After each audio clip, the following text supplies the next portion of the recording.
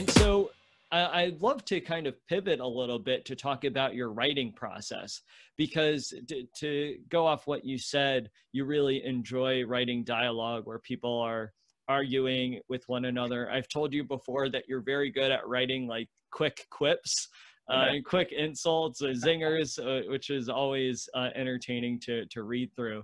So what is your process as a writer? Do you, I guess, write a whole thing out and then go back and edit? Do you kind of fine tune it as you're going along? Does it just come out all at once? What is that process like for you?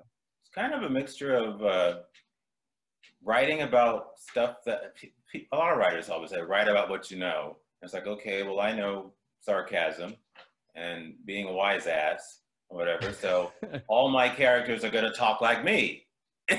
And so that's what I and my rule is like, okay, well, if I haven't said it, then my characters are not going to say it. So, and that's the honest truth. So if I haven't said it, then it's a safe bet that the characters I write about will not say it either. But I will change up a bit too and throw in stuff that I wouldn't say, you know, just to make it interesting. But you know, it's that's my writing process. I get a hook, as I call it, you know, for an idea, and then so far it's been like once I get the general hook in my head, the dialogue just seems to come out very easily. And before I know, I'm like just typing away, and like, oh, like 2 days later, I have, you know, half of the script done already without too much editing. That's just how I've been so far with that.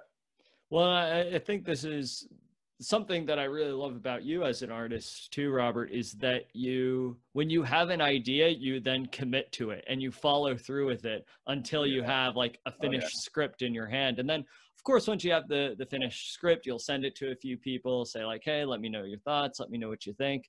But I really love how, because there are a lot of writers out there and a lot of artists who will get an idea and then they sit on it for a while, and then, you know, and I know I'm guilty of it too, where and then the longer you wait, the more difficult it is to get started.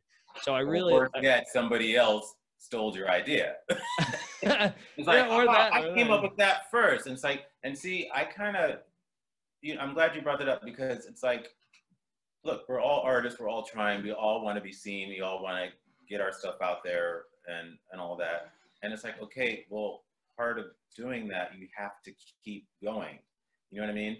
It's like, I don't want to waste people's time by saying, oh, I got this cool idea, and what do you think? And then never do anything about it. Yeah. Like, then why did you bring it up then? You know what I mean? Like, are you dying? No. Okay. Is something keeping you down that you can't do it? No. Then, and you don't have to be a millionaire either. Just, if you have an idea, just run with it. That's what we're all here for. Seriously. Just run with it. Otherwise, you may not get another opportunity. And, you know, I'm at that phase of my life now. It's like, you know, when I first told you about Eyes of the World, when I first told you about AA, I didn't want to just waste you or anybody else's time by just talking about it and then never do anything about it. That's why it's like, oh, a year later, guess what, Patrick? We shot it. We got it done. Right. You know? Yeah, yeah.